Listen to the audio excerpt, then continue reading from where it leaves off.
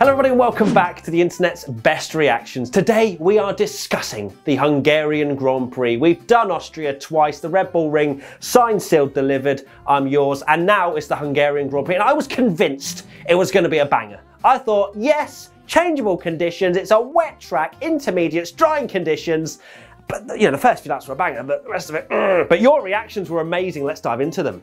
I'm wearing a shirt again, don't know why, glow up. Now the racing had almost begun before we were even on the grid. Max Verstappen just absolutely going for it, trying to find the grip. At Harvey_04, Max driving to the grid. We thought it was over. I was convinced, not a chance they were going to be able to fix that by lights out, which I think was 25 minutes later on. And obviously you have to have the mechanics off the grid as well before that. And I think it was 20 seconds they had to spare before they had to be off the grid. So unbelievable from the Red Bull mechanics, and Verstappen, well, he made up for it. Although I wonder what the debrief will be like. You know, Max, what were you doing? But also great drive. He kind of made up for it. Memula1 from Instagram. Red Bull mechanics fixing Max car be like, I am speed. Love that film, love the meme, good work. Now the big brain strats, you have to say, Haas F1 team. My goodness me, Gunther Steiner and the team have looked like rock stars so far in this Hungarian Grand Prix weekend because they nailed it.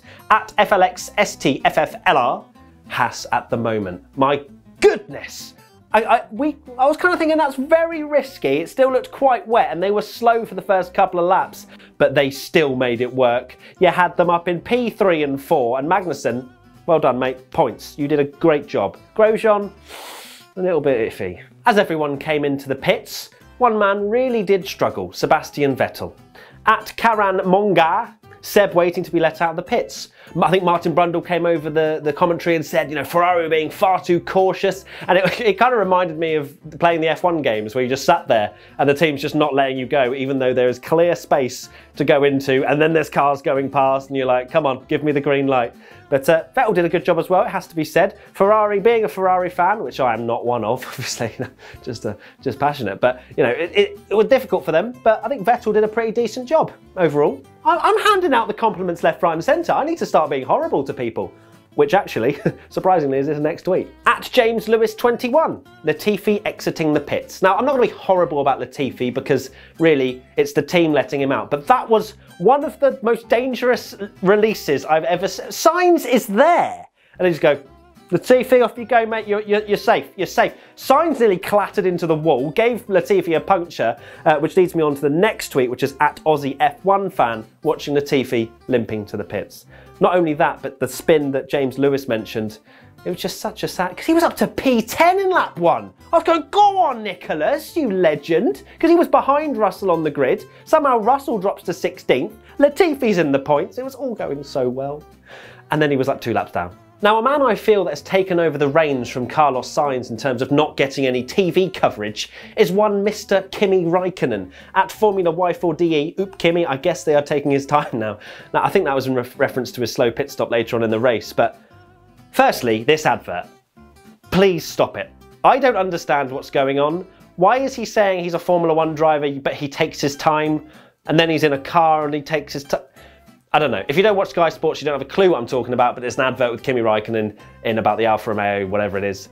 It just doesn't make any sense. He was making moves. He was up like 7 places at the start of the race.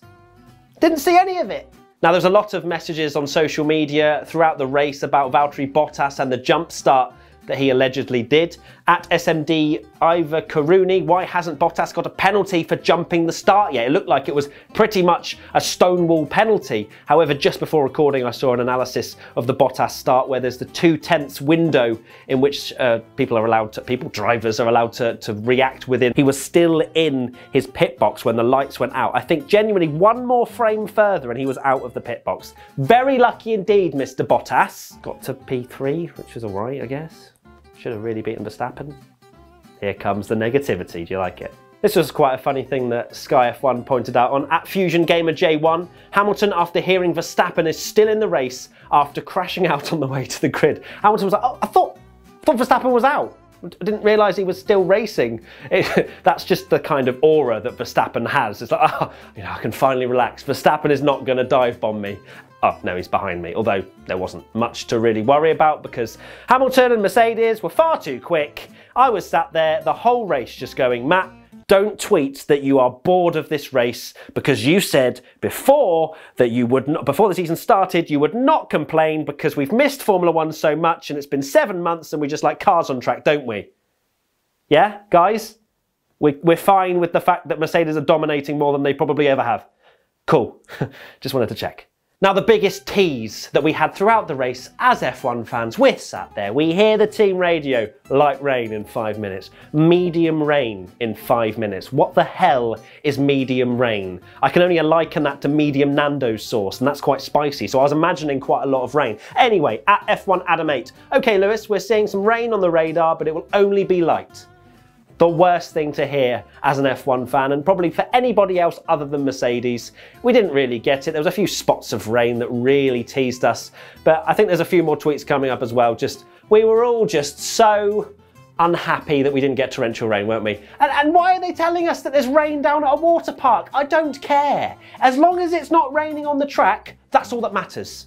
Now, I mentioned about the Williams pit stop later on in the race. They gave the penalty to Latifi, 5 seconds for an unsafe release at Kankan Barua 98. Adding time penalty to Latifi, who's already down on P20 and a lap down. It did feel like that, didn't it? It really did. The poor guy. I mean, he absolutely deserved the penalty, but I did have to feel for him after such a good start. At Maria from the block, seeing Kimi and Latifi getting time penalties and waiting for Bottas to finally get his.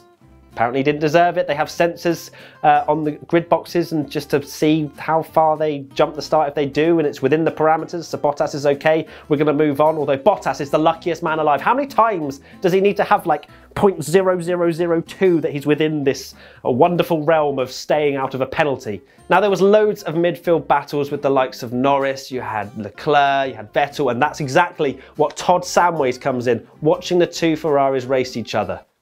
It was, I don't know how there wasn't a crash, whether between these two or just all the moves that Albon was making, and there was just so many really tight moments into turn 1 and turn 2.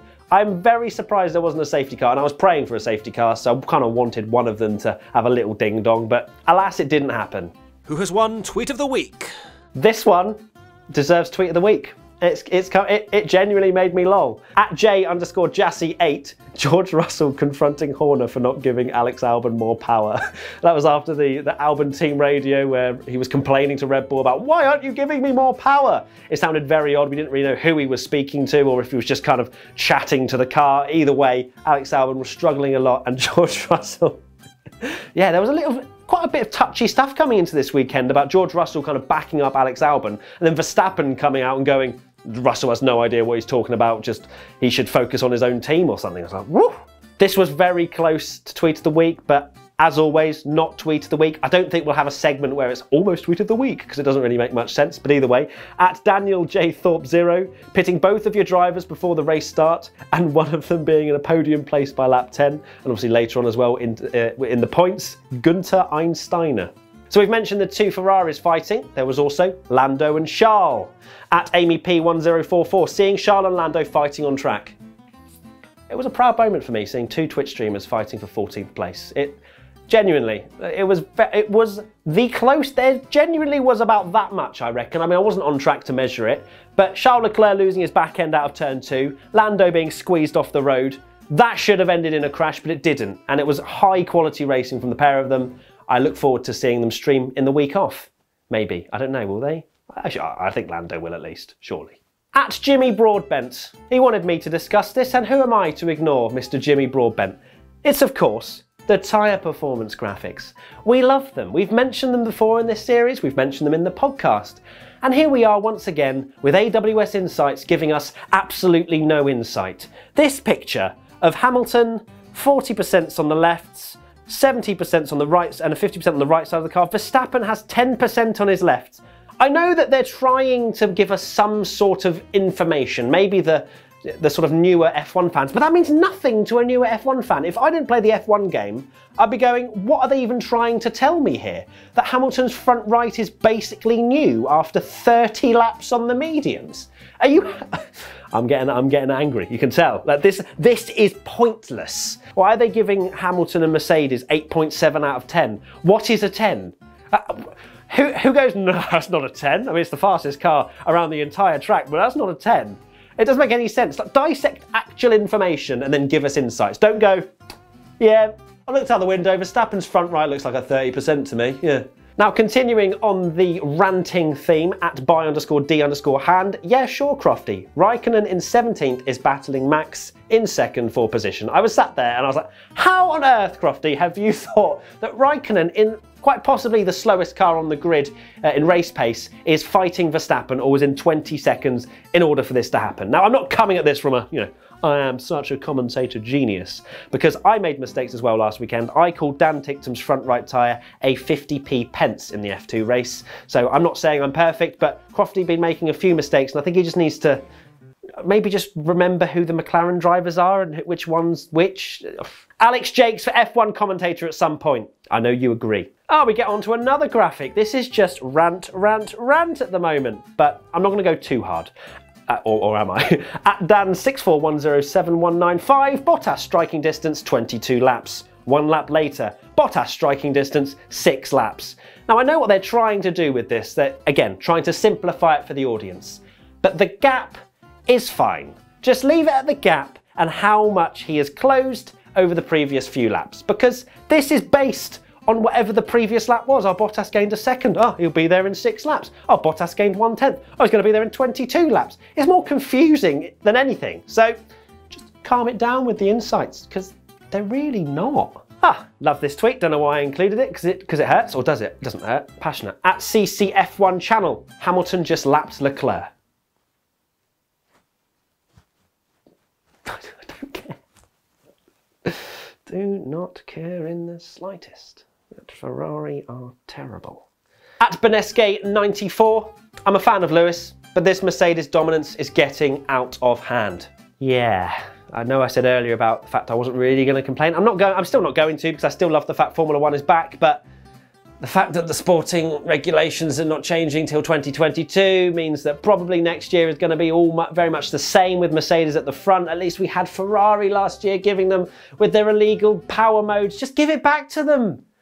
No one's really going to care apart from every other team in the sport, but we won't care. Just give them back. It's fine. Just keep that document sealed. That's all that matters. No one needs to know. Social Media Team Championship time now. Here we are once again. And Hungarian Grand Prix edition. Who is going to score points? Let's find out. In 3rd position, we have Williams Racing. Back-to-back point scoring for them. Hearing that the rain shower might pass south of the circuit, they were feeling pretty aggrieved, just like we were. Hearing that, down at the water park, it's torrential rain. They didn't say that, but it was raining. Just kind of relating to the fans. I like it. Williams, well done. 1 point. 2 points. It is the reigning champions once again. I can't remember the last time they didn't score points in the Social Media Team Championship. They just nail it. It's BW Racing Point Formula 1 team. Almost didn't say that properly, but I did. 12 laps remaining, 36-second gap to Valtteri Bottas. Only 3 seconds per lap to find for a podium then. It was good. It was good amounts of positivity and optimism. And that scores you 2 points, Racing Point. Well done. Now, the winners of the Social Media Team Championship for Hungary are... I feel bad for not giving them points last week. I got a lot of stick for it because I missed it because I was kind of busy, so I apologise. But here we are, 3 points for Mercedes AMG F1. The real rain is the friends that you make along the way. Do I need to go deeper into that? No, I'm just going to let that sit. I'm going to let that sizzle on your brains right now. I need a race rundown sheet, race rundown sheet. And now it's time for Race Rundown with your host, Matthew Gallagher. Here we go then, race rundown time. Let's get it straight out of the way. It's 19 finishes, so it might take a while. The Hungarian Grand Prix finishers were Hamilton, Vettel, Bottas, Stroll, Albon, Vettel. Okay. Hamilton, Vettel, Bottas, Stroll, Albon, Vettel, Perez, Ricciardo, Magnussen, Sainz, Leclerc, Kvyat, Norris, Ocon, Grosjean. Oh, there's so many finishes. Hamilton, Verstappen, Bottas, Stroll, Albon, Vettel, Perez, Ricciardo, Magnussen, Sainz, Leclerc, Kvyat, Norris, Ocon, Grosjean, Raikkonen, Giovinazzi, Russell, Latifi. It'll do. And non-finished well, Gasly. Gasly. That's as fast as I can do it, Gasly. Gasly. Right, that is it. We are done here for the internet's best reactions to the Hungarian Grand Prix. Round 3 is ticked off. We're done. We now have a week's break. What on earth are we going to fill the time with? I don't know. I'm just going to lay here and wait, I suppose. If you want to get involved next time, use the hashtag WTF1 on social media, and we will use the very best ones to be featured next time. The British Grand Prix, back to back. Can't wait. Yes, it's going to be a Mercedes dominance again, isn't it? Oh, God. I'm ready for it. Not complaining. Formula One's back. See you then. Bye.